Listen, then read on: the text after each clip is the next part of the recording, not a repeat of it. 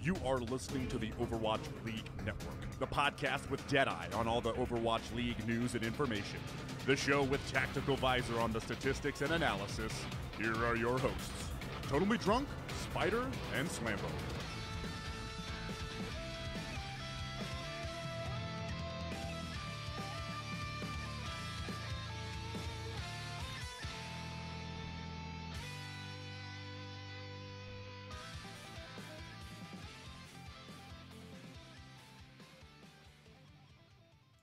What is up, guys, and welcome back to Overwatch League Network, the podcast with Deadeye on all the latest Overwatch League news, information, and esports analysis. I am your host, Totally Drunk, and tonight on episode 110, we are going to continue as we do our power rankings. Tonight we'll be going through the teams that we have ranked in the top 10, going from rank number 10 and up to rank number 6. So next week we'll have our top 5. And of course, we got to talk about, the latest offseason news that we did have. And there is a little bit of news this past week. So before we jump into the agenda for tonight and introduce you to my co-hosts, I just want to take a moment to thank everyone who is joining us tonight on Twitch for our live show. And that even includes Ed, who is saying that we're all nerds in all caps because that's the only way that he knows how to type. So I want to thank all of our repeat listeners out there as well. So joining me tonight, as always, we do have the full crew up first. Of course, we have Anura. Anura, welcome back. Good to see you. How's your week been? It's good to be back. Week's been good. Been waiting to do these rankings. Just been hanging out with family, so it's been a good time. Mm-hmm. Sounds good. And Booger, good to have you back after what was a decent night of comp. Yeah, we had some good games, and I played a ton yesterday. I've been trying to get practiced up because I do not want to go into game night looking like a slob. Yeah, what Booger is not mentioning is the fact that I benched him off of main tank. That was the thing that happened. I don't discriminate against things. Yeah, I mean, you and I really didn't care what role we were doing, but, Reinhardt just kept getting shatter to shatter, and I was like, well, we're running Orisa. And it just kept going through. And then we just kind of, took over from there, which actually worked out pretty well at that point. So I don't know if that's going to be our move going forward, but, we'll figure that out. We'll see how the next night goes on that front. So it's been a pretty busy week of off-season.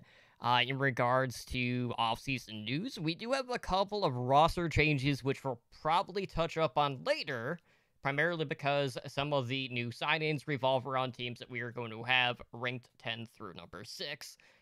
So rather than going over that now, let's talk about what has been going on. So we got a couple of new skins that are available in-game, one of which is available right now, one of which is launching along with the season start. And, the Overwatch League is looking to commemorate everyone's favorite past meta within the game with a new skin. So Brigitte is getting a GOAT skin, of course, to commemorate the 3-3 meta that dominated the Overwatch League this past season for 3 stages, and bored the Philadelphia Fusion to tears, essentially, on stage.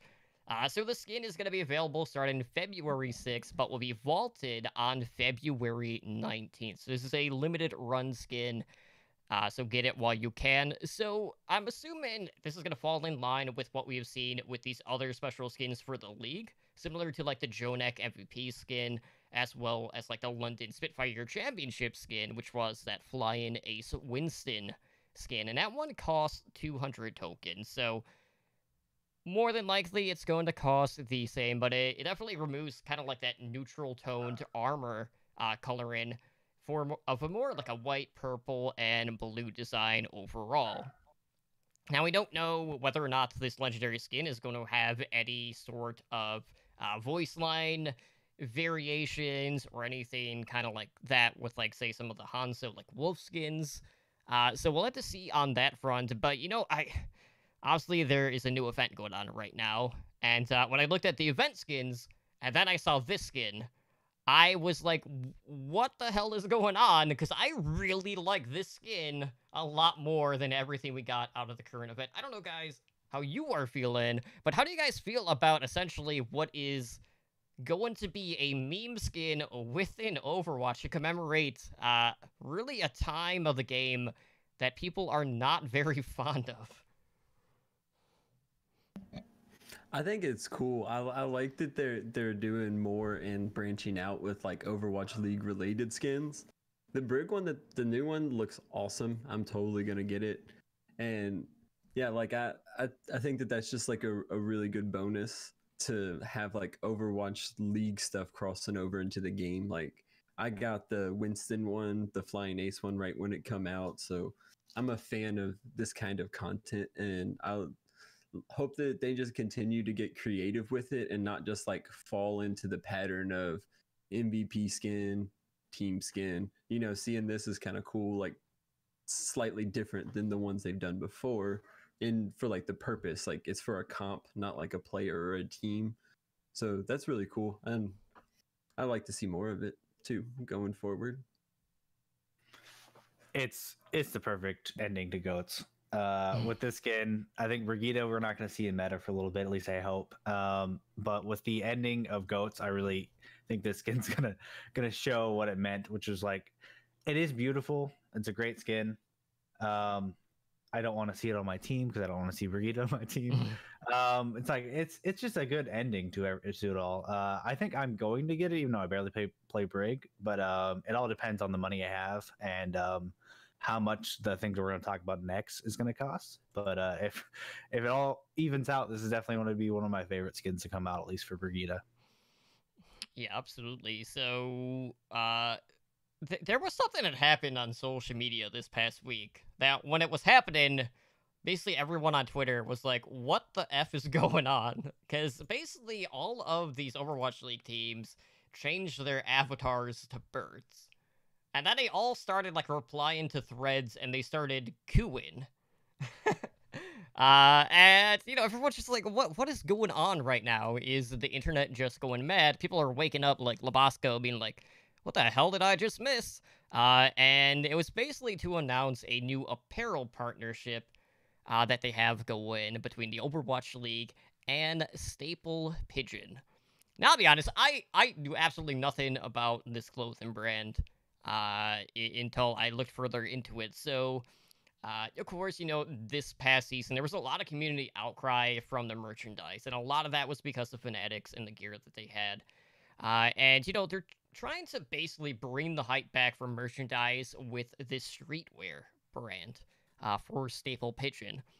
Now, basically what this is we are getting some new jersey designs. So a lot of them featured like a colored stripe across the front, along with the embedded team name as well as the logo on the shoulders. And I do know that John Spector noted that the player names will be added to the front side of the jerseys, and the merchandise is going to drop for pre-order on January 28th. So along with new jerseys, which will be available not only in short sleeve but also long sleeved variations, we are getting new jackets, we got new compression sleeves, hats, beanies, and some other goodies all along the way. So these will essentially be the new player jerseys that, you know, we will see the players wearing on stage. Now, I will note, like, we have seen previews of some of the merchandise, a lot of that being done from the various team Twitters. So I want to get your guys' thoughts on first impressions and what you like about these, and maybe try to compare them to what was already available. Because I know, like, a lot of people have had different experiences with Fanatics, and also, like, into the AM in the past, because that was a jersey provider in Season 1. Then they moved to Fanatics, and we had the Uproar, all of that good stuff. So, Adora, like, what are you thinking about the new look for the Overwatch League? I think it looks great. I'm pretty sure that it is actually a third kick jersey. They don't have numbers or their names on them. I'm pretty sure I saw in an article earlier it did say third kit. So I do think they're going to see some games with this. I'm not guaranteeing that it's not like their main thing, but if they don't have the jersey numbers or jersey names, I'm not going to call it the main thing yet. But with that being said, long sleeve jersey sounds hype. I hope that they can wear these pants. I hope they can wear the hats on stage. I hope they can wear anything they could like really want to on stage. I think it's going to bring a lot of style to the Overwatch League that wasn't there before. I'm getting the long sleeve jersey if it kills me or not. That long sleeve gladiator jersey on on Space's luscious hair and head and body was just like it sold me. I'm super excited to see this. I think it looks clean. I think I could wear this outside without being like, this is obviously a sports jersey or whatever. It just could be more casual in a way. I enjoyed it a lot. One thing I'm curious about is the price points they're going to have, because when they first come out with some of the Overwatch League jerseys last year, it just wasn't affordable. I'm more of a hat guy. I like to collect all the hats. I got most of the Outlaws hats, so I'm looking forward to seeing what those look like. I think that this basic design is it's a good idea. It kind of brings up the topic of whether or not it's imperative for esports to be mirroring regular sports with like the jerseys and stuff. And there's really not a need for that. So going towards just like a regular style thing, I think it's kind of a good idea from the league, instead of putting themselves in that box of wanting to rip off like football and basketball jerseys. So moving forward with like a fashion brand, like I'm not real knowledgeable about fashion. I've never really heard of this company or anything, but you know, the jerseys look cool, and I think it's a good idea to take a step away from that ripping off of the basketball and football jerseys, if you know what I'm saying. Yeah, maybe that was ESPN notifying me about your comments, because I don't have my phone muted, so I apologize if you hear my ESPN sounder. It's not within reach on that point, but I will say, like, initially when I saw this, I was like, okay, these don't look too bad, but the big thing is going to be the price point. Because when we look at the jerseys that were available, you were basically starting at like $60 and going all the way up to like $100 in regards to player jerseys that have, you know, the names and the numbers as well. So we'll see whether or not they will be able to rush all of this stuff out ahead of opening week, since today is only a couple weeks out. Because, you know, it comes out the 28th, and then that next weekend we have the opening weekend. So it's going to be a pretty tight window for them to get all of that out. Hopefully they won't have any issues on that front. But it does seem like, for the most part, the community's already really embraced the new look, the new designs. So, you know, hopefully this is going to be a partnership that really works out in the long run and, you know, throws more money at the Overwatch League on that end. So that's pretty much it in regards to merch news. We do have some other cosmetics that we do need to talk about. Some of them are new skins. The others are new sprays, which you can get by attending Overwatch League games. So the way that they're going to do this is, if you attend a game, and I say attend, like, you can't just buy a ticket and get a code. If you attend a game, they are going to be handing out codes to people there. And, you know, it's like a digital code. You put it on your Battle.net account, basically, to redeem the code, and then you get the sprays in-game. And basically, they have two different batches. And each one is going to have 10 teams included with the batch. So if you attend, you will get basically one of these two batches, and it will be based on whoever the home team is. So I'm not going to, like, name out all of the teams, because that would be kind of pointless. So there's two different batches in total. So it should be fairly easy to acquire one, if not both, if you do, or if you are looking to travel this season. But, you know, we didn't really see a ton of previews in regards to these sprays, but, you know, we always talk about, like, wanting to get, like, more, you know, like, extra incentives to attend games. Like, yes, meeting the players and everything, and then they're like, oh, here's a couple of, like, team sprays that they are trying to, like, kind of theme off of whoever, like, the home team is. Now, I don't know if that means, like, each one is going to be individualistic in the sense that, you know, Newark will be New York themed and have like a subway or something, and then maybe Shanghai, it will be more of a, I don't know. But obviously they would try to incorporate whatever the region is on that front. But, like, is earning a spray, like, really that much incentive to you guys as, like, a bonus for attending the game? Or would you rather see something else to kind of, like, commemorate your stay there? The first thing I'm going to do with that spray is probably sell it to someone who wants it. I'm not a big fan of sprays. I know there's some people who really like collecting them, but it's not for me. I'd rather just have a good time while I'm there. It is a nice incentive. It's like that's sweet, you know. It's like it's not like I'm going to enjoy it, but it's just like thanks. It's like when your grandma brings you a cookie and you're like thanks, grandma. Like thank you so much. I'm not a big fan of sprays. In the long run, I think it's cool. I think the spray design's cool. I think it's kind of cool bringing in more Overwatch League into the game, but it's just not for me personally.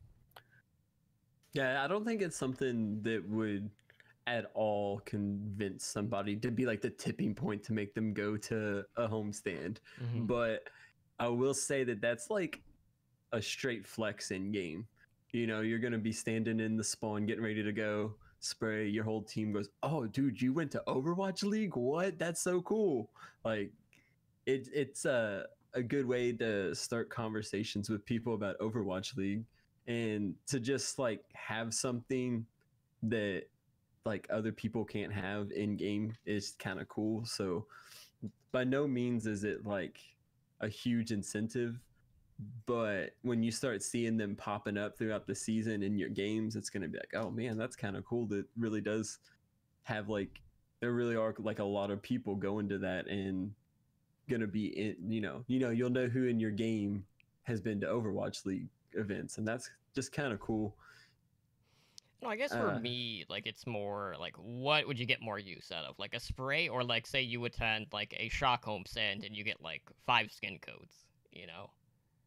Oh yeah, that too. Yeah. Well, they could do both, to be honest. Like, Or I don't even see any reason not to. Yeah. even like unique skins you can only get from going to events, stuff like it just kind of opens the door for them to do more things. If they're doing sprays now, it's no problem for them to add voice lines and highlight intros and just the whole list of stuff you get from loot boxes. They can start giving that kind of stuff out at the homestands, and it's just cool. It doesn't really cost them anything other than getting it made, so there's not like a loss for doing that, so it just seems like a good idea to do. So I guess my real question is, at the end of the day, is the Boston one just going to be a dumpster fire? And I only say that because I know Mental is here. Would it be that be Boston would be the dumpster fire? Well, I mean, it's definitely not going to be London. Going back to the Lord bit. I think it'd be cool to have dumpster fire just for the jokes. One of the teams. Then, if anything, it would be Dallas for Fuel. Dallas. Oh, it'd be Yeah. hilarious if they did it for the shock. Just like the opposite. Yeah, we'll see what they tie in on that end. I just want to see like what more of them look like, because it's really hard to base like how they're all going to look off of just the preview that we saw, since it really only showed 2. Yeah, I was gonna say I only saw the 2. Right. But anyways, something that we have actually seen more of, which we can actually talk about, one, because it is readily available to you in-game right now, are some new Overwatch League skins that have recently gone to live servers, and that is featuring, the 3 teams that opted to change their colors. So you got the Florida Mayhem, the San Francisco Shock, as well as the Los Angeles Valiant, or, the Wind Zeros in this case. So these are available to purchase in-game. So you got Mayhem, no longer red and yellow. They went to a pink and blue look. With black, they say that black is the accent color, even though it's the dominant color in the skins. I don't know why people keep calling it the accent in that case. We have the Valiant, who moved away from that green and yellow and went to more of a baby blue and yellow color scheme, very reminiscent of what you would see for like UCLA. And then you have the Shock ditching the orange and white in favor of black and silver, in reference to the Oakland Raiders, who are no longer in Oakland and are going to be playing in Las Vegas. So I don't know how I feel about that, but I guess they've been true to that area for quite some time, so I guess I can kind of see it. So basically, guys, what this means is if you were looking for the original variations of these skins You cannot get them anymore. They are not obtainable at this point. So if you have them, great. If you're looking for them, you're SOL, unfortunately. So, no, I have to say everyone was really hyped about the Mayhem colors, right? With the Vice looks. I'll be honest, I do not like the skins. I think black being the dominant color really kind of threw off the balance of the skins for me, and I'm not really digging it. I think that if they didn't go with the black being the dominant color, then they risk being too close to the Spark skins. And I think that that kind of is like a good differentiator. You know, the pink and blue, it's kind of weird that they chose, you know, they're different shades of pink and blue, but it's really similar to what the Spark already did. So I think by making the black almost the main part, it kind of, you know, differentiates it. And I think it's a good idea. I like the Mayhem ones. I think the Valiant ones are, you know, the bottom of these three new sets, but what they had before was so bad that anything else is an improvement. So is this an improvement? I think so. I think that the You'd be in the green minority. and yellow was like awful. No, like they're still bottom tier, blue and gold, still at the bottom, but it's just, I don't know. I thought the green and yellow was really bad, and the shock ones they're pretty basic. I don't know. I don't know why they really went to change too much. They still kept the orange for accents, and yeah, I think that. Oh, go ahead. Yeah, for me, I like the Mayhem better than the Spark. I don't like the bubblegum light blue kind of deal that Spark has. I've never really liked it. The bubblegum pink and blue, it's never been about me. I like the black. I think it contradicts it enough to make it look like it's not as like, I don't know, like kidsy for me at least. Shock's dope. Valiant, they went with the college colors because it looked like collegiate team. But other than that, like I think for Mayhem, I think the rebranding for them is huge. I think McDonald's was not the best move for them, and I think this might be better. But I think the Shock, either way, like the old Shock, I like them as well. But this is just like it's the gamer black color. It's like I'm a gamer. Look at me, I look badass in game. But other than that, like I think they're all like solid. I like the Valiant 4 screen. I think it was different from other teams. As much as I hate Valiant, I think it was different. Now they're just Boston but lighter. But other than that, like I think they're just nice. I hope the branding can go further with these instead of what they had previously. Well, were they trying to mirror Boston because they figure that they're going to be at the bottom of the rankings with them? That's exactly what they're doing. You know, they got to be side by side, so you know they're trying to be deceptive on that front, so you can't tell them apart. In that end, but anyways, you know, speaking of the Valiants, we do have a recent addition to the LA Valiant. I know, Mental. I joke because I know you're here. So the Valiant added a new DPS to their rotation, and they have turned to a long-rumored player on this team, that being none other than KSP, who was getting picked up from the former XL2 Academy. So we have played with them in Contenders 2019 Season 2.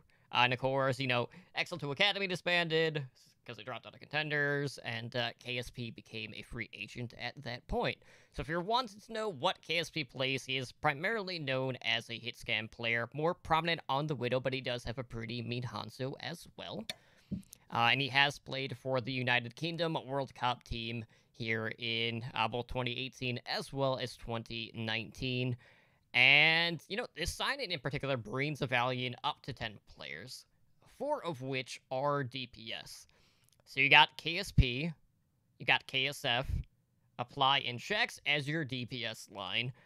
And, you know, like, a lot of people are probably like, well, KSF kind of covers a lot of these, you know, roles already, so what is this going to mean for who is going to be approaching which heroes on this team?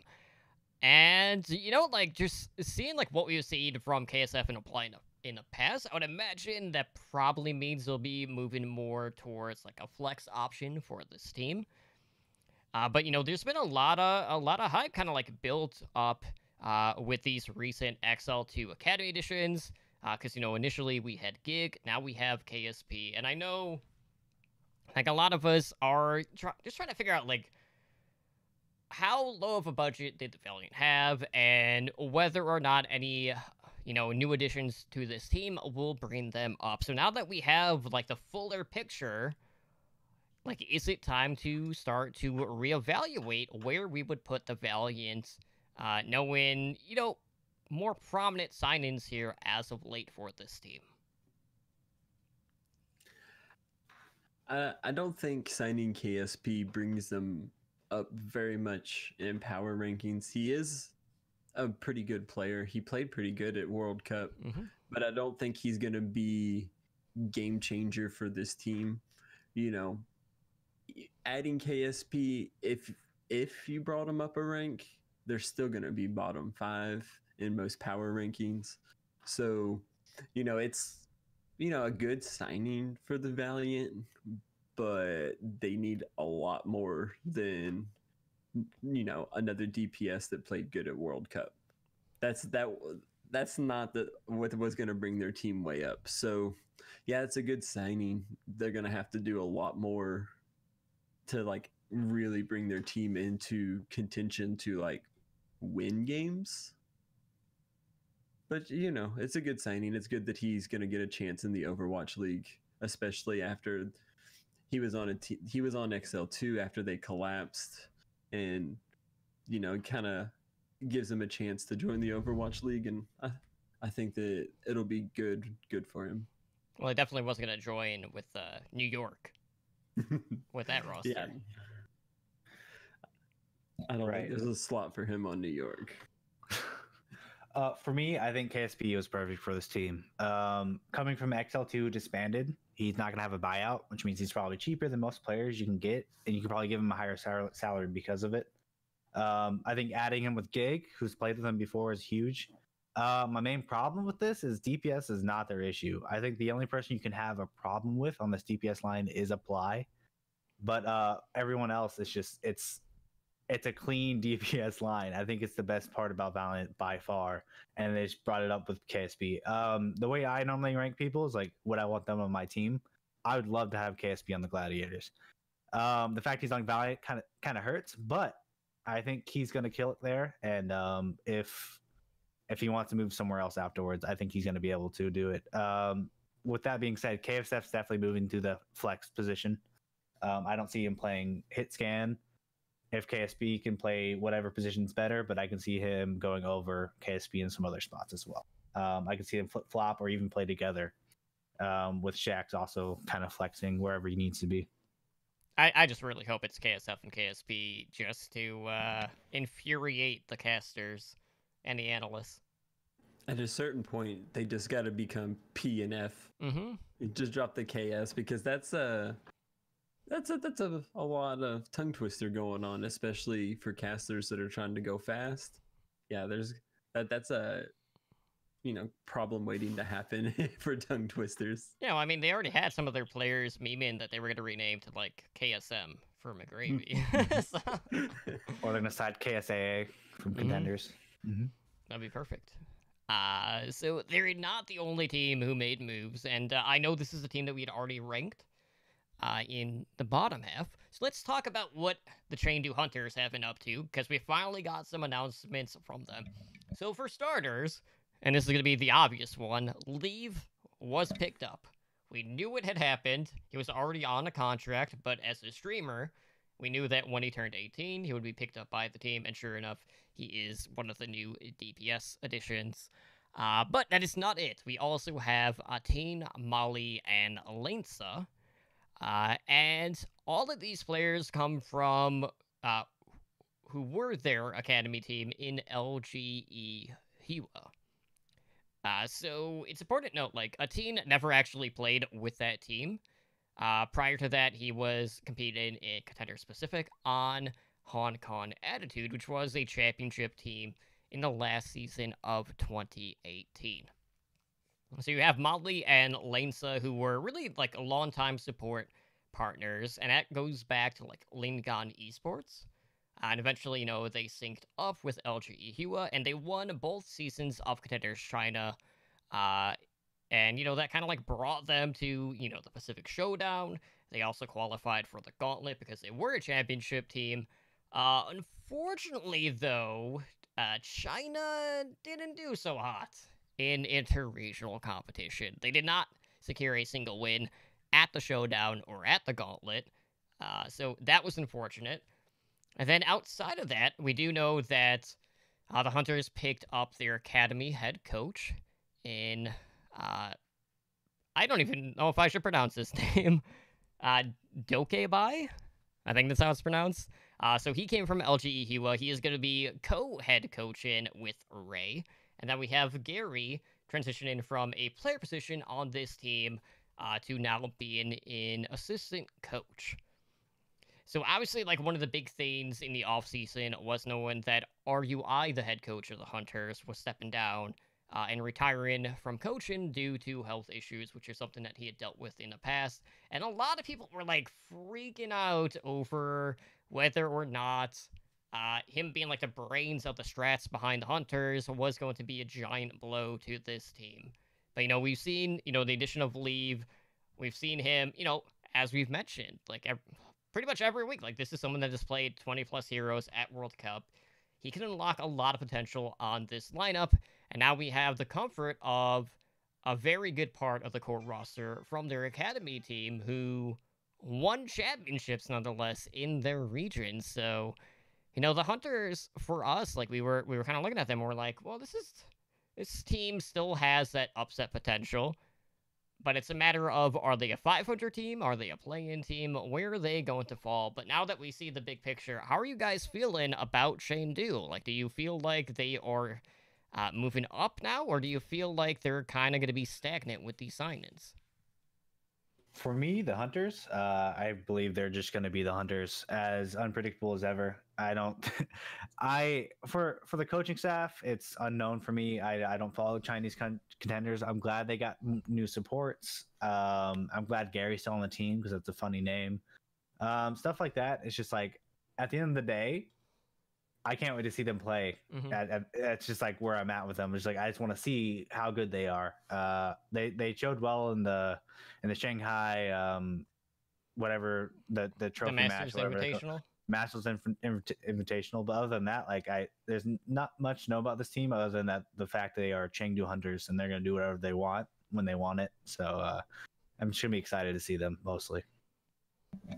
Yeah, I think that the Hunters are probably going to move up a little bit from where they were last year. And it's good to see them add another tank because, or another main tank. It's good to see that because Aming, while he's got the best wrecking ball stats in the league, it's good to have another tank player just to fill in some of his the voids where his hero pool lacks. Mm-hmm. The support line, they were not outstanding last year. So to bring in some competition for that and or maybe even new starters, it looks to be all good moves. And we've been hearing about Leave since the end of last season. So is he going to live up to the hype, or have we been talking about him so long that the hype's built up past him? It's kind of all things to wait to be seen. Like, I think that even people that aren't Hunters fans are all gonna love to watch the Hunters this year, just like last year, because it's gonna. I think that the Hunters is a good target for what the Overwatch League could be, where different teams have individual identities based on the comps that they like to play. You say Chengdu Hunters and people instantly think Wrecking Ball. And I think that that's a really, really good aspect for the team, that they have an identity. And I also think that the meta is going to really play into their ability to succeed, especially with knowing that they love to play the ball. And if a Wrecking Ball style meta is going to be in the league this year, I would definitely look for the Hunters to be near the top of it. So in conclusion, hunters definitely want to watch them moving into the season. Well, I don't want to speculate too much on this, but there are rumblings that in a couple of weeks there's supposed to be a huge update for Overwatch. And a lot of people are thinking that hero bans are coming to the game. Now, we saw 222 get implemented in the Overwatch League before it came to live servers. So there is an outside chance that, should hero bans come to the game, they might actually go live with the Overwatch League this season. So we might see some drastic changes to map metas and just metas in particular. But, we're going to kind of wait and see whether or not that's actually going to happen before we go too far into detail on that front. Because, a lot of people have been wanting it, kind of like, the implementation of 222. And I'm sure a lot of people, just like with Rollock, will kind of look at this as a band-aid fix to them not being able to find a perfect balance. Even though I don't think that's even obtainable for any game at this point. So we'll have to wait and see on that front. But, as always, we'll be looking forward to Train Duo games just because they are so off-kilter. They're really, like, the only team in the league that has a defined style that can just throw anyone off. Like, there's really no other team that does that. And, a lot of that does come from the fact that, they are mostly from China, and China has always kind of had their own meta. And, the Pacific has always been very aggressive and in your face. So we'll see whether or not we start to see divisional or regional metas start to form over the course of the season, or whether or not it will be a ton of, like, mirrored compositions on that end. But, tonight, our main focus is, of course, on our power rankings. And again, like, over the past couple of weeks, all three of us have been doing our individual ranks. We are going to aggregate rankings between all of the hosts on the Overwatch League network. So we'll be releasing those closer towards the start of the season. And of course, we are asking our community as well. We do have a spot on our Discord server for you guys to post your rankings as well, and we'll add them in to the averages as well. But tonight we'll be going over the teams that we have in the top 10 and going from rank 10 all the way through rank 6. Now, I, again, don't know what these two have in regards to 10 through 6, or really beyond that as well. So we might not have as much variation just looking at what our 11 through 20 was. Maybe like one or two teams difference in that regard, because there was one team in particular, Booger, who definitely had probably the largest differential between the other ranks. And that was for your Fusion rank, who I will not be covering tonight, spoilers. So, Booger, I want you to start tonight. So, start us off with who you have at the 10 slot. You're muted. Got it. In number 10, I have the Houston Outlaws. I think that through the offseason, they made all the changes that they needed to make to improve. So I think that we're going to see a much better Outlaws than any of the years past. I know y'all had them all a little bit lower. A little bit. But yeah. Not much. But I also think that seeing the moves they've made, at first, picking up Blase and Hydration, I was just kind of confused what the heck they were doing. But then they cleared up all their other weak points. And it not only gives me faith in the team, but it shows to me that they have some sort of leadership, coaching, management that is on the ball with the goal to improve this team. And I think that they're doing a good job doing that. I know y'all already talked about the Outlaws, but who do y'all have at 10? For me, I have the Bubblegum team themselves, the Hangzhou Spark. I have them. This is going to be surprising. I've never been high on the Spark. When it comes to this league, they come into this new season with like little no changes to their team, maintaining the DPS Adora, Godspeed, Bazi. although Bozzy's on like a 2-way. It's a decent DPS trio. I've never been high on these guys. I think they might need like another star on this role before I really believe in them. I think they were going to have that with Crystal, but with what happened with Crystal, I really didn't know what to do. They just they didn't patch that this offseason. They just left it be. Crystal's still on the roster, which is surprising. They also have Assassin, but I really don't know what he's supposed to do on this team, since he's like a flex between tank and DPS, and that's like He'd be really off tanking. He was signed as an off tank. Is he? He's still on flex on most things. So either way, he's not gonna get over Rhea. He's not like he's just like a weird spot for the team for me. Gushue, amazing. Nothing else to be said. Probably top 3 main tank. Insane. Orissa's a little weak, but like who cares? It's Orisa. Rhea, I think he's a fine off tank. I've never been high on Rhea either. I think he performs better than most off tanks. I would like some competition that's not Assassin, because I don't think Assassin can really compete with him. Their support line is where it gets interesting. With they kept Bebe and IDK. I think that's a solid move. I think they did amazing their first season in the Overwatch League. They also added Coldest and Mika. Coldest is who I'm really looking at. I think he impressed a lot of people in Chinese contenders, from what I've been hearing. I really think he could contest for Bebe's spot if language barriers don't bring them apart. I think he can at least contest for that, and Mika might join in if IDK can't catch up with a Chinese off support as well. So I really think they could like switch that up, but I don't know how much it's going to do for the team. My main worry for this team is their slow adaptation to metas that they've had. I do believe they're good. I think they adapt if the meta goes on for longer. But with the way this is looking, if they're going to update the game the way they say they're going to, looks like there'd be more metas faster. And I don't think this team's going to adapt enough to be as good as they were last year. Yeah, this was a team that was 18-10 last year, which was 4th overall in the Overwatch League. I do share some of your concerns. I do have them ranked a little bit higher, so I will talk about them in just a little bit. On my end, I put the Soul Dynasty. So I have my reservations about the Dynasty.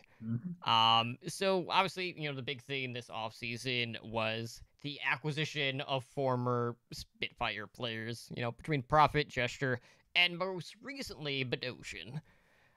So I feel very conflicted for many reasons. Like, 2 of my teams basically decided to do the old switcheroo. We swapped some players around, both at the Overwatch League level, also, kind of like at the Academy level to Overwatch League. And I feel like it was a hard sell for the Dynasty to just get Prophet and Gesture. I feel like in order to obtain them, they had to give up a lot. And a lot of this will just stem from the fact that Glister did end up on London Spitfire, which would have been probably, made Dynasty for me probably top 6 if Glister was paired with Prophet on this team.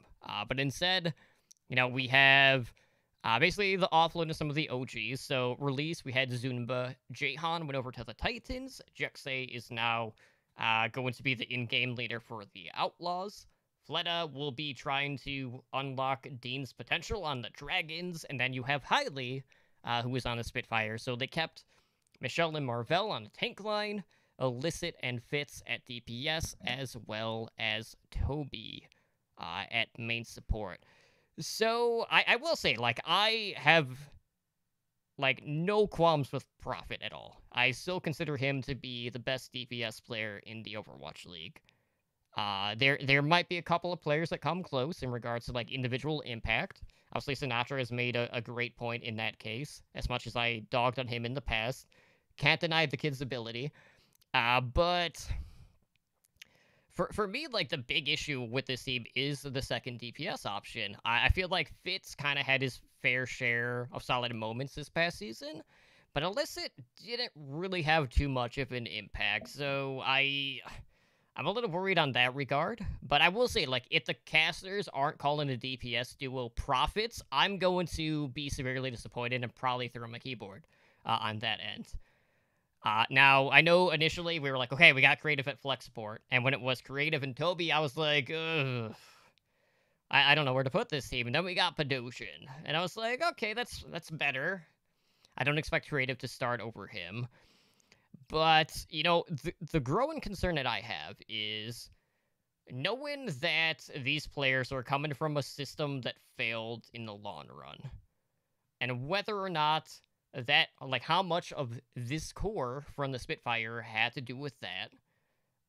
And trying to figure out whether or not those problems are going to move from London over to Seoul. You know, kind of like The Grudge, in a sense. Like, it's just going to plague both houses in this case. Now, for me, like, the other side of the coin is, well, you got Toby. Obviously, last week we talked about Toby being the sole survivor. And I feel like, you know, this is a huge, you know, we've had a huge changing of the guard with a lot of the Overwatch OGs now gone or moving down to contenders. And you have Toby on this roster. And it's just like, well, is that going to be enough? Like, is that veteran experience going to be enough to kind of lift up this support duo? And I don't know if he's going to rank up against the other main supports in the league in the current meta, if it is still going to be a lot of, like, BAP play. So I feel like on that end, like, we're probably seeing a bit of a step down, even though their support play, even last year, I mean, even with Jahan at times, like, it was very shaky. For what was one of the most respected support duos in all of the league. So I just look at it, and I was like, okay, what's gonna happen with our tank line? Will Gesture come in? Will he start over Marvel? Even though Marvel and Michelle this past season were probably the most consistent part of this team, and you could argue that this was the top 5 tank duo in the league. And, you know, Gesture is great at the Orisa. You know, his halt combinations are probably one of the best in the league. But outside of that, would you guys rate him over Marvel? I'm kind of torn with how good Marvel has looked in the past. So I'm cautiously optimistic. I'm hoping for the best, but I'm worried that we are just going to be Spitfire 1.1 and not Spitfire 2.0 as an upgrade. I'm kind of shocked that you have a soul this low, to be honest. I thought it seems like you might have been burned by them before, maybe. Well, this is also a team that was barely above 500. That is true, and I guess the question is the problems they had at London gonna follow them to Seoul, or was Seoul able to snipe just the best parts of London and leave the problems behind? And, you know, that's kind of a question we'll have to wait till the season starts to see.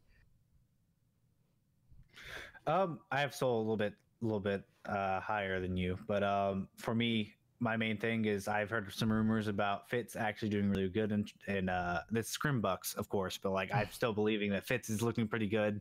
I hope he can come up and bring it in. I do have the concerns on support line as well. My main thing I think with them was they definitely aren't the strongest this year, but I really think that they have the consistent players that profit.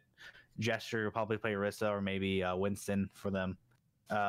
Could really bring this team to some wins that they wouldn't have had last year. Well, this is a team that went 15-13, so do you guys think they go over or under that at this point? I would say slightly over, or maybe even close to the same. For me, it's the same. That's just me. I think actually, now the more I think about it, I think they'll do they'll do better than that. I don't know. I think with where I have them at 14-14. Top 10 last season, looking at the rankings, was 15-13. Was the cutoff point? Yeah, I could see them going either way. The only reason I have them higher is just because I've heard a lot of good things about Fitz, and that's like one of the things I was really worried about was the Fitz and Illicit. And if one of them's doing well, I'm gonna put them a little bit higher than where it was before, even if that's so many higher spots than you know. So I'm expecting there to be a lot of like maybe 1 or 2 rank differential here for a lot of these teams. So Winter, why don't you go ahead and kick off with who you have at number 9 for us? My number 9 is Guangzhou Charge. There's reasons I think this team could be really good. I really think this team could be great. I think the DPS duo and Happy and Nero with Eileen on flex is like a solid DPS, I guess, trio now that I just said 3. Although this is a great duo, I don't expect them to play everything. One of the weakest points of this team for me is the lack of flexibility between Nero and Eileen when they're in together. I think that's the main reason why they got out of play-ins last year against Seoul, was that as soon as they saw that Nero and Eileen were together, they just played a hit scan to cancel one of them out, and I don't think they could keep up with each other on hit scan. Their tank line with Rio Krong, I think that's going to be criminally underrated next year. I think Rio, he's never been in the limelight, but he's always been more than solid as a main tank. Krong, great in contenders on O2 Blast, and him coming up to Overwatch League, I really think he's going to make a splash here. He is taking the spot of Hoppa, who is highly regarded, just moved to NYXL. So if that tells you how good he is, he's on a top team. I do think this duo will perform strong together. But if they don't have backups and they don't work, it could be a bust. I doubt that's going to happen, but it could be an option. The support line, solid as ever. I think Neptuno is going to be a great leader for this team. Char is a great backup. I think he still deserves to be in the league, even though he didn't have the best performance last year.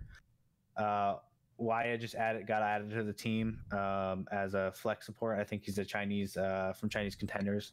I've heard great things about him. Shu is just gonna be a Shu. He's amazing.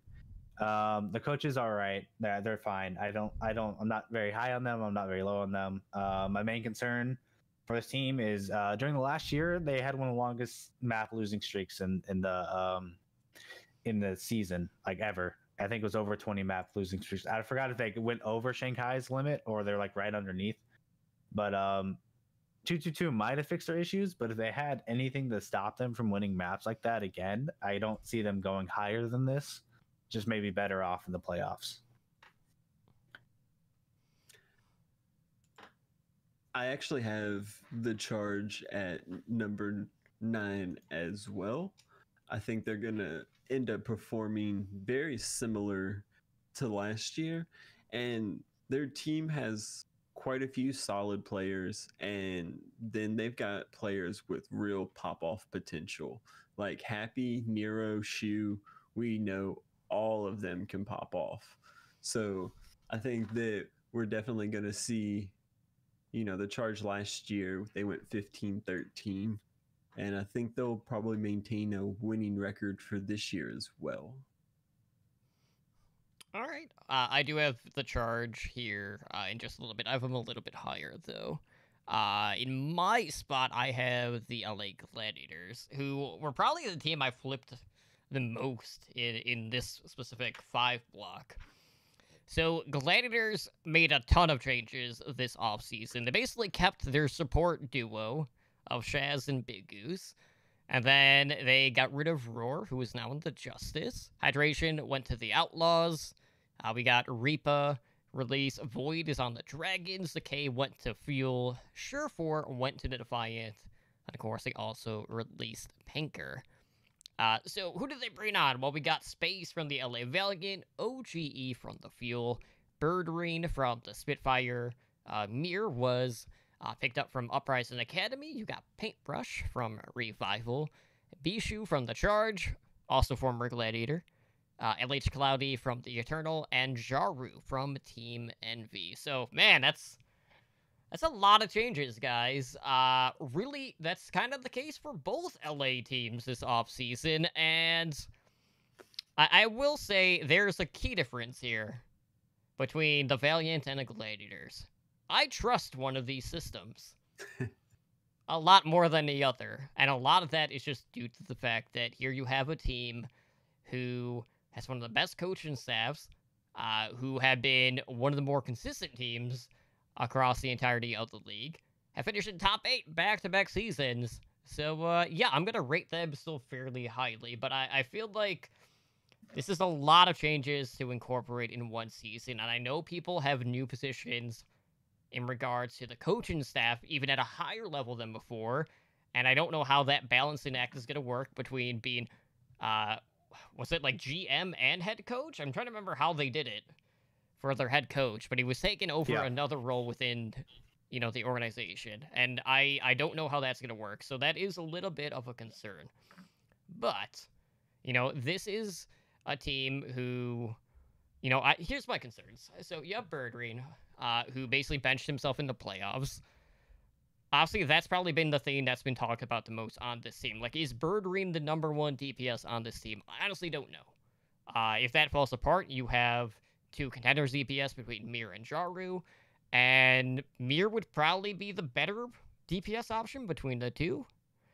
But, keeping the support line intact was a smart move. The front line is looking pretty solid, but I have reservations with OGE because he looked pretty mid-table on the field, and I don't know how much of that was because he was on Dallas versus what his actual skill is. So this is going to be a big opportunity for him, and I feel like the thing that makes me a little bit more at ease about OGE in this case is I know Space highly regards OGE. There's a lot of mutual respect.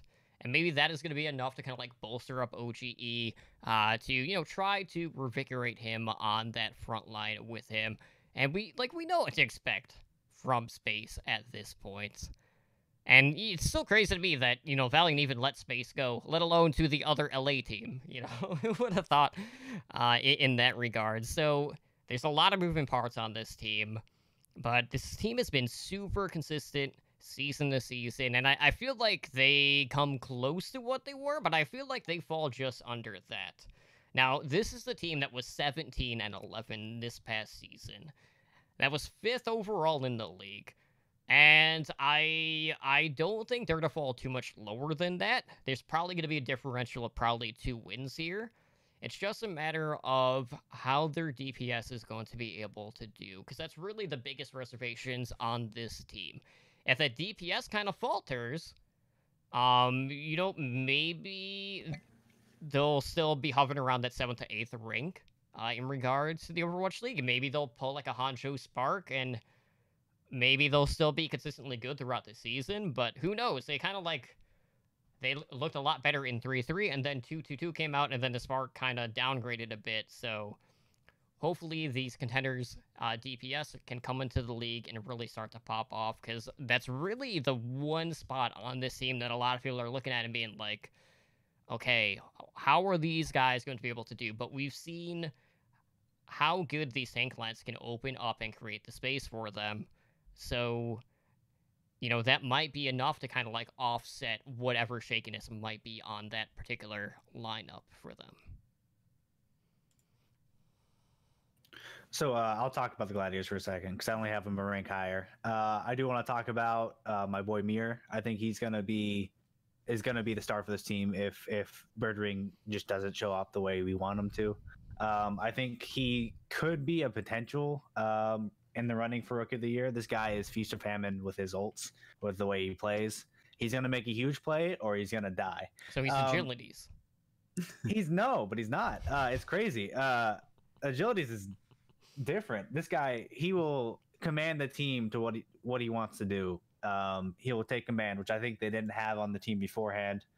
I know he chose Gladiators because he wanted to play with Shaz, Big Goose. I think they already had Space and OG at that time. He saw that and he wanted to play with the team. I don't think it was his only option, which is it's a good thing, especially how late they were trying out players at the time. I think Jarvis going to be fine. OGE, I believe, under the system might still burn out, but they still have LH Cloudy in the back line that they added on, who will play a serviceable tank if OGE ever needs to back out. With that being said, it still might not go as well as planned. Bishu is just a good role team. I think another person we need to talk about is Paintbrush, who got added to this team. I think he's a very, very good person to have on any team. I think he's very high motivational. I like him a lot. I think he could actually contest Big Goose in some positions that Big Goose might be a little bit weaker in. I'm not saying that he will win out in those positions, but I think he can at least contest and give him some competition. I really do believe that it's going to be based on the coaching staff. If they can handle Birdring and OGE, this team could be a top 4 for me, but I just have them lower because it could really just fall flat as well. Okay. But who do you have at 9? Oh, I have the charge at 9. Okay. I was just Yeah. making sure. All right, so why don't you go ahead and kick off with number 8 here? Number 8, I have the Hangzhou Spark. We talked about them a little bit earlier. I think that Godsby is a phenomenal DPS player and has like high level pop off potential. You know, nobody says that Gushui's a bad tank, so they're solid there. And I think their support line is pretty stacked. So I think that we're gonna see a Hangzhou Spark, maybe not to be the same level that they were last year, but I definitely do think that they most likely will pull out a winning record. So I've got the Spark there at 8. Yeah, I also have the Spark at number 8, and like I know they haven't officially said that Crystal is gone, but I don't think he's coming back. Like there's no way that they're gonna bring the problem child back. Regardless of how good this kid is, it's just not worth the amount of hassle that he introduces into this team. And of course, there's like legal things going on with all that happening that they haven't really brushed up on too much here as of late. Now, they did turn to their academy support line of Coldus and Mika. And, for those that aren't familiar with Coldus, he's basically the Chinese Jonak. That's what everyone dubs him. And I would rate his Zenyatta higher than Bebe's, but, Anura mentioned, there is a bit of a language barrier here. And, will they be able to catch up on that front, resulting in Bebe, maintaining his starting position? We don't know yet. But, if Coldus comes in, I would not be surprised to see Mika subbed in as well, so you get that support duo back together. That way, you can at least have both of your supports being able to communicate rather than having, intermixed signals on that front. Now, DPS last season on this team was probably fairly questionable for a lot of people, yet somehow they ended going 18-10 in 4th place in the league. I don't think they're going to be able to duplicate that. And, I would say Godsby probably looked above average. Adora was kind of a hot mess. And, despite all that, I was like, okay, this is going to be the week. Maybe they'll play Assassin. Maybe they'll bring in, Bazzi. Nope, didn't happen. And I was just like, oh, okay, we're just going to ride this out, huh? But you know what? They still finished 4th, so I can't complain too much on that front. So I'm certain, this is going to be a team, no matter what, this will be a team that is going to make the play-ins. And it's just a matter of, can the pieces around the DPS duo continue to perform at the level that they have? And I think they can. I didn't really have too many issues on the front line. Their back line was probably above average. I wouldn't say they were top 5 or anything, but both had pop-off moments. And I don't think there's a huge differential in playstyle between IDK and Mika. So even if there was a swap, there wouldn't be too much stylistic changes to the fundamentals of this team. But, if this team is going to break into top 5, someone else is going to have to step up outside of Godsby. Because if the past has taught us anything, one person cannot just completely, turn around a team. Because, no one on this team, I feel has that star quality or pop-off potential as, say, what Corey was able to do this past season, or what Nero could do at times for the charge. And, Crystal might have been that guy, but not looking like that's going to be a thing that happens. So I feel knowing that these Billy Gaming players that they promoted, knowing that they scrimmed with the Spark during their playoff run, maybe that gave them time to kind of iron some of these things out already. So maybe, they already have some systems in place on that front. But I think the Spark are going to do okay. I don't expect them to have the same amount of wins. This is probably going to be a team that I would put 16-12, maybe 15-13, depending on what sort of metas we are going to be seeing. But I don't think they're in any danger of falling below top 10 in this case. And looking at my list, I think I have a team that I know you guys already ranked at number 7. Assuming everyone has gone at this point. Yeah. Yeah, I was Gladiators and Deep We Trust. Yeah. Mm-hmm. All right, so at 7, I have the Charge, who, again, kept most of their pieces in place. They did add Neptuno, Wea from T1W, as well as Kron. And, I know there's a lot of hype on Kron coming into this team from O2 Blast. And, some people might say that he was overrated. Some people probably put him behind maybe even QOQ for, like, top 3. I wouldn't say he was as good as Hanbin, but I do think he was top 3 out of Korea on that front. And, for me, when I look at the Charge have always kind of been this team that looks solid across the lines, and they operate fairly smoothly. But this team strikes me as a gatekeeper. Like, this is a team that has all the potential to be top 6. But, for whatever reason, like, there are times when they can challenge the top teams, but longevity-wise, they seem to kind of even out the longer they go into the season. And, they kind of had, like, this veteran experience in regards to their bench this past season, with Fraggy, with Bishu. Now, neither of them are there. Now they bring in Neptuno, and Neptuno wasn't really heavy on comms with Philadelphia Fusion. So I don't know if he's going to come in and start over Chara. I honestly don't think that's going to be the case. I would imagine he will play that veteran experience on the bench again, similar to what Fraggy did. Maybe lead him from that position. And, for Wea, like, nobody expected Shu to be as good as he was, so, like, even that sign-in I don't really see playing out outside of just being a capable backup on that front.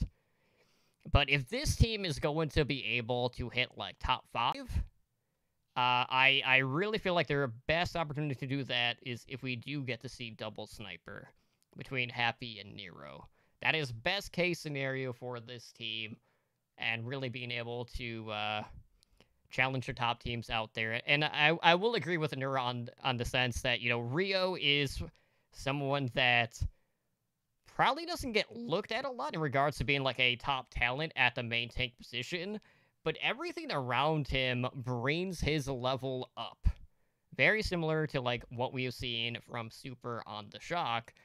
And this team has just been consistent through and through. It's just a matter of, can this team actually make a deep run in the playoffs? And we just quite haven't seen that as of yet. So I want to see them remove that gatekeeper status that they have. All right. I'll talk about my number 7 because we've already talked. Soul Dynasty for me. So for me, Soul Dynasty, my main problems is sure, they added Profit, they added Gesture. I think we've already talked about this. And I just think that money-wise, they grabbed these 2 expensive players and then had to compensate for whatever they had previously. So they couldn't bring in players such as, you talked about it, Glister. And they had to sell it to London, and they had to sell all these great players that they had previously to other teams that they're building up just to get these 2. I don't want to call them legacy players because they're still good, but it's just like it's more of like these are known really good Korean players that could end up busting for them. Mm-hmm. I do have them higher than Gladiators or the other 2 teams because I think they'll be consistently good.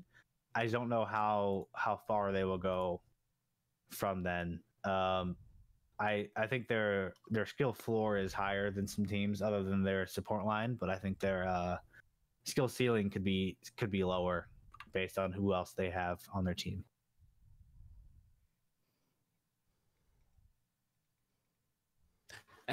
My number 7, I've got the Gladiators. I think that going in, they've got a phenomenal support line and a really good tank line. So going, their DPS is kind of the question there. But I think at the end of the day, they're going to be able to pull off a fairly successful season. Um, yeah, I'm very high on Shaz and Big Goose for a support line. I think that they're definitely going to be able to lead that team.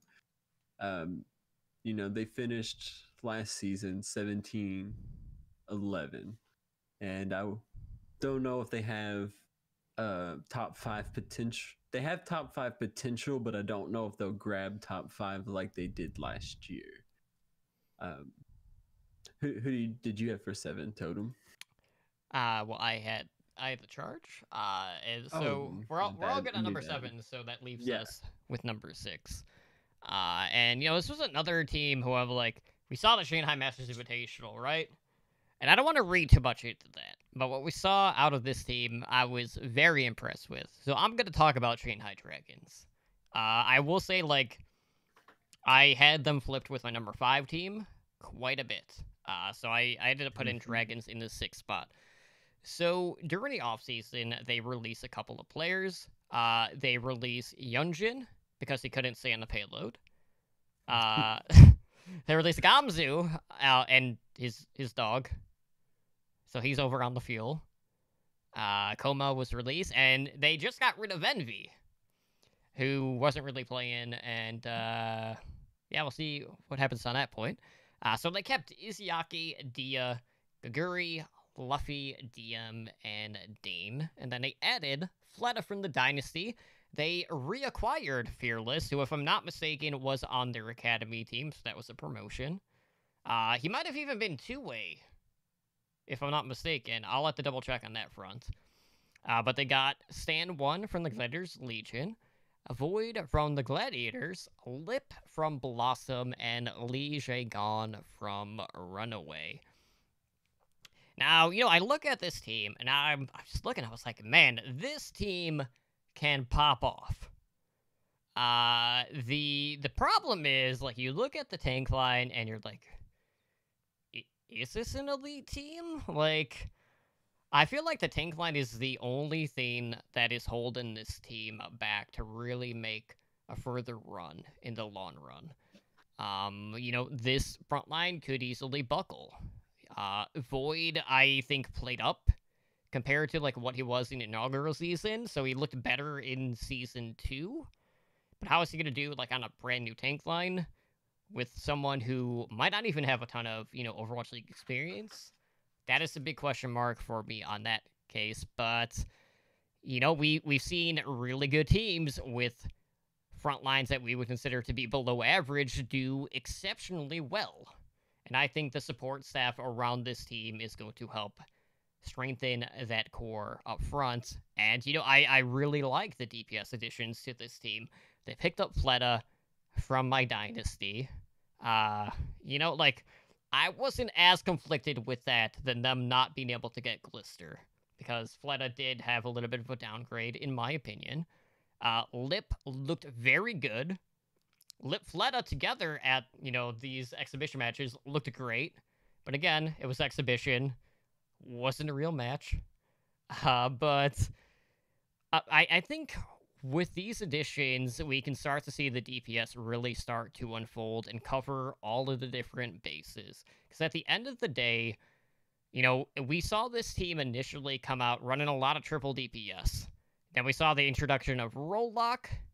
They had to move to 2 DPS, and then all of a sudden, the Dragons just kind of fell apart. And a lot of that was because they didn't have that additional threat that they could have used outside of Widow, outside of Pharah. And then, usually they were, disrupting with, a Wrecking Ball or, some sort of dive on that case, and then they just kind of crapped the bed. And, I feel like losing Gamzu is going to be a fairly decent blow to this team. But this is also a team who was still kind of below average. I mean, they finished 11th. They were 13-15 this past season.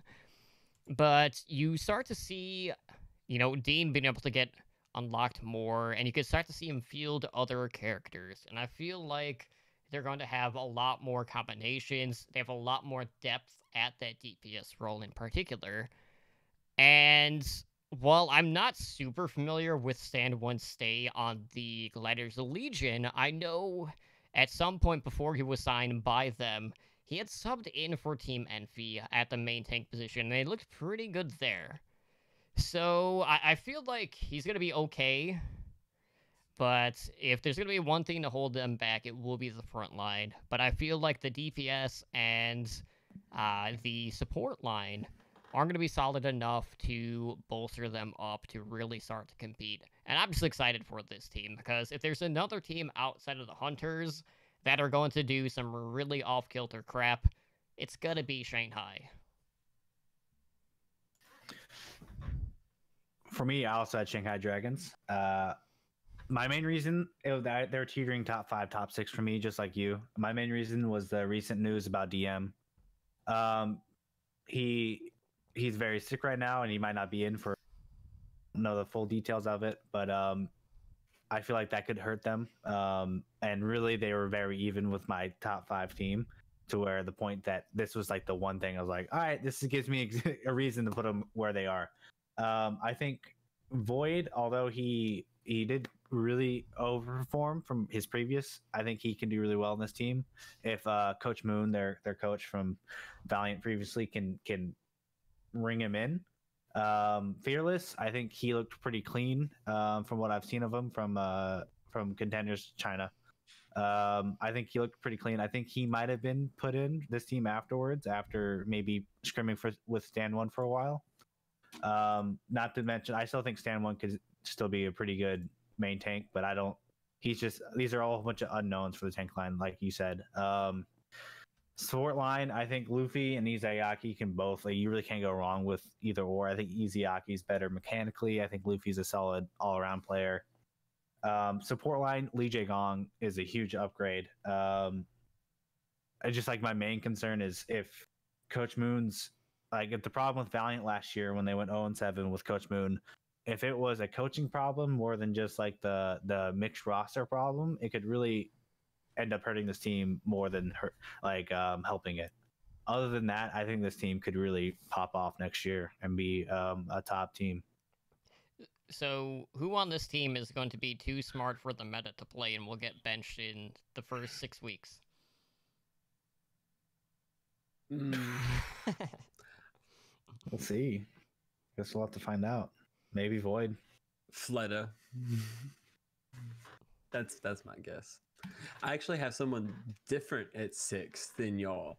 I have Soul Dynasty, where I believe y'all might have been a little bit more worried about them bringing the negativity from London's past season. I kind of feel like they picked the high points. I know they did. Fury is considered a very high point of that championship London team, but I think that the 3 parts, Prophet and Gesture and Badoshan, were great pickups for Soul. I think that we're going to see hopefully a return to form from Prophet, Gesture, and Badoshan. And I also am not trying to. I think that being stationed in South Korea is going to be big for them. They're going to be more at home and be able. It's not like moving to the other side of the world for an entire season. They're going to have a little bit of home here and there, and I think that that's going to help them a lot. And I think that we're going to see, honestly, I think that we're going to see the best Soul that we've seen so far in the Overwatch League. While there is a lot of questions about their second DPS, Fitz, he has potential, and it's still not out of the question for a mid-season pickup. So I think that we're going to be able to see a pretty high-level dynasty. Yeah, hopefully that will be the case, but I've seen a lot of Korean core rosters decide to not do so hot in the Overwatch League. Then again, with how much influx of Korean talent there is, it's more likely to happen than not happen, technically, since, like 60% of the player base is Korean. On that front. So that will round out our rank 10 through 6. So again, next week we'll have our top 5. And I will say I automatically put Shock at number 1. I feel like that's probably a safe guess across the 3 of us. So yeah, we'll definitely talk more about some of the other teams, and you can probably figure out who we would have in the top 5 for the most part, based off of who we had at 10 through number 6. So with that being said, guys, I think it's time that we head out for the night. So if you guys want to help us out, one of the best things to do is to head over to iTunes and write us a review. We do have a new review this week. That was sent in from Master Guy 6579, and this was a 5-star on iTunes. He says, I just recently got back into podcasts, and I'm glad I found this one very knowledgeable, and I love everyone's thoughts on every topic. So Master Guy, thank you so much for reaching out to us. We are always looking for ways to improve the show. If you guys have any suggestions for us, please let us know. We are open ears at all times. And of course, once we get into the season, our format will get changed around a little bit on that front, so stay tuned for that. Now, if you would like to find additional content, of course, we have our podcast directory on our website, and then every Sunday we do the weekly recall, which I started to post on the Competitive Overwatch Reddit here recently. So we have every Sunday the weekly recall lists all the podcasts from the prior week. So to keep up with the latest on that front, either be in our Discord or follow Recall on Twitter at OW Recall. Now, if you guys would like to support our podcast network, because we do have a number of shows, you can do so a couple of ways. You could throw Twitch Prime subs our way. Otherwise, you can sub at $4.99 a month on Twitch. And then, of course, we have a cheaper option at Patreon at patreon.com/OWL Network, where we have tiers starting at just $1 a month. So every little bit helps, and that gets put towards, giveaways. It gets put towards, podcast costs for hosting, all of that good stuff. So if you want to help us out, please do so. And you too could join the likes of our master and above patrons in Blazing Bob, Brendan, JZ, Owl, Kesha, and Agent Life in helping our network grow. And of course, we do have some events coming up. So, Nura, I'm going to throw it to you because we got something coming up in a matter of days at this point. Yeah, we got a game night coming up. Game nights return on Saturday, January 20th. You can join us for a night of custom and workshop games starting at 7 p.m. Pacific Standard Time. We'll likely be hanging out in the game night lobby prior to then. So if you want to link up for a quick play or other game modes beforehand, feel free to hang out. Match will be streamed on our Twitch channel. Come check us out there. Come join in, have fun. Yeah, I'm stoked for game night. But if you want to contact the show, you can email us at contact@owlnshow.com. Our website is owlnshow.com. You can find the show's Twitter account at owlnshow. We also put all of the stuff from the network onto YouTube at youtube.com/Overwatch League Network. The Discord is discord.me/OWLN-show. It's important to note you need to be a part of the Discord for game night. And our Twitch is twitch.tv/OWLN-show. And we are Twitch affiliate, so you can help support the show by subscribing to our channel and own the network emoticons. The podcast network streams regularly with a couple different shows. You got this one, Overwatch League Network, Mondays at 7 p.m. Overwatch League by the Numbers airs Tuesdays at 6 p.m. And tomorrow, Chris from fantasyowl.com is going to be the guest. Heroes Never Die, a variety of show, airs Wednesdays at 5 p.m. and host streams run when available on a flex schedule. So be sure to give the network a follow to get notified when we go live. And there is the Patreon, is patreon.com/OWL network. Yeah, and guys, just as a reminder, tomorrow we are talking about daily fantasy Overwatch League. So really looking forward to seeing what Chris, aka Fowl, has in store for us for his 2.0 launch.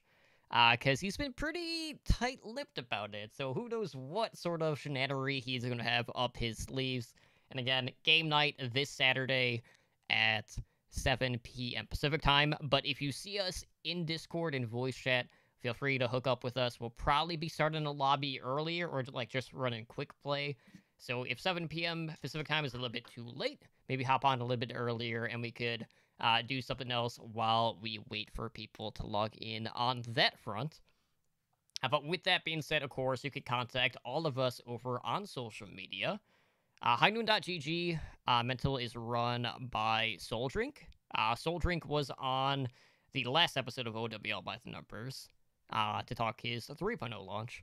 So you can check that one out either on Podcatchers or on our Twitch page because that was last Tuesday.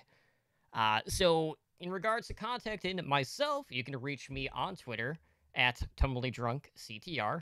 And I do stream Monday, Wednesday, and Thursday on Twitch at twitch.tv/TumblyDrunk, where you could probably see me either benching Booger on main tank or poking fun at Ramses and his Orisa play, which also happened today. And I actually forewarned him, Booker, about me potentially benching him too.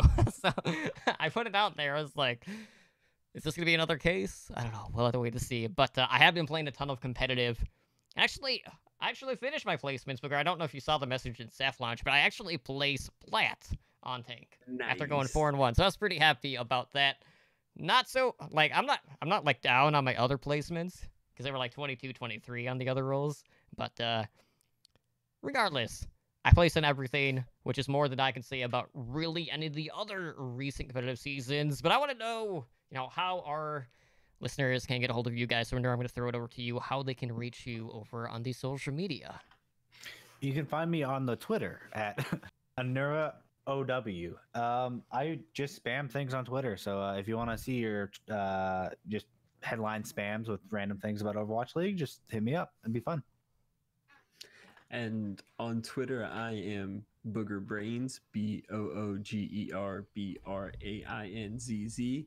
And from there, you can find links to my Twitch and YouTube. I have a fantasy Overwatch League show called Picking Good Ones with Booger that I do on Fridays.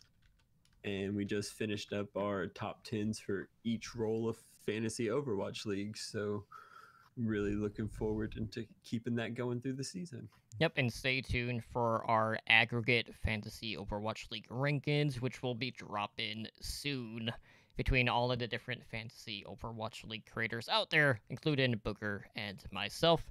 So with that being said, guys, I do want to thank you again for joining us tonight on another episode of Overwatch League Network. This has been episode number 110. I've been your host, Tumbly Drunk, joined, as always, by my co-hosts, Anura and Booker, and we hope to see you guys back tomorrow night when we talk about whatever changes they have in store for us over at fantasyotpl.com for daily fantasy Overwatch League. So guys, take care, and you have a good night.